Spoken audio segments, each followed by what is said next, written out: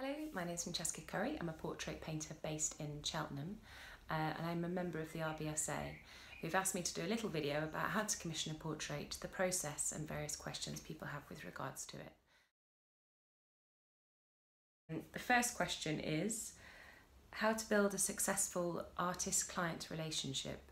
So this one is done person to person, I would say.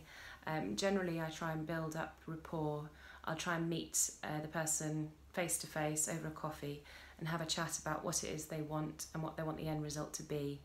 And then I'll take notes after the session so that I know everything that was said. It's really important to keep communication open. If the client isn't happy, I want them to be able to say. If the client is happy, that's obviously ideal. The next question is the main details to work out with the client beforehand. This one, the biggest one, is size and cost.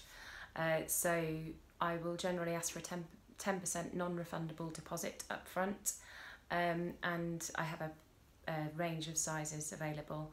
I also have a portfolio, which is quite handy now because people can go through it and they can say if they want it in a certain style, if they've got a composition in mind, if there's a background colour that they would rather use, things like that. Generally people have quite a clear idea of what they want, and I'm happy to do that. The third question is how long does it take? This one varies. Roughly speaking, it's 3 to 6 months. So I'll order the canvas from London, that'll take a few weeks, and then I'll invite the person to come and sit in the studio. Then I'll do the painting, and because I use oil paint, it takes a long time to dry and then even longer time to then be able to be varnished. So because of that, that's why I say the 3 to 6.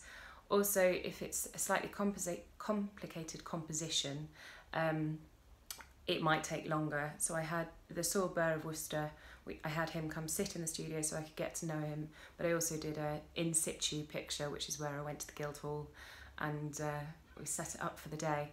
Something like that, you really want to get it right because it's an official portrait, so the time isn't as important as long as the picture is done.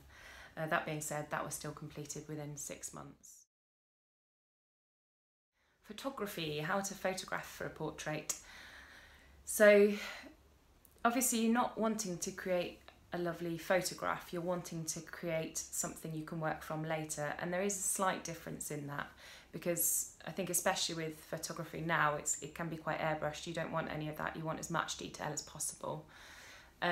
So generally I'll set up lighting from one side with a daylight bulb or natural light, and I'll try and have no other light sources. So ideally it's from about here, and then you get certain shadows that look really nice on this side of the face.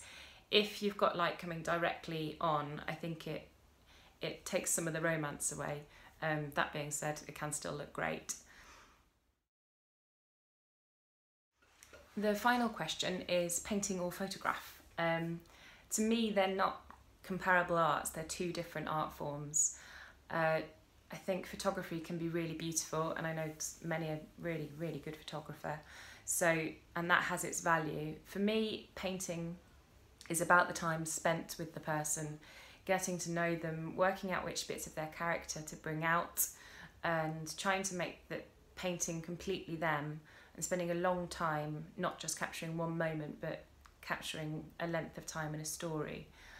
I think that painting as well can be very special to give somebody a portrait or to have a portrait done, because the ones that I create, because of the way that they're done with the oil paint, they last for forever basically.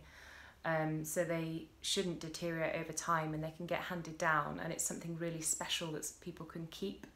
And I think in a day and age as well, where photography is so available, having something really special like that is a unique gift. So that's all the questions answered. If you have any more, please feel free to email me. My email address is Francesca Currie R.B.S.A, FrancescaCurrie artist @gmail.com. I also have a website, Instagram and Twitter, all by that handle. So thank you very much.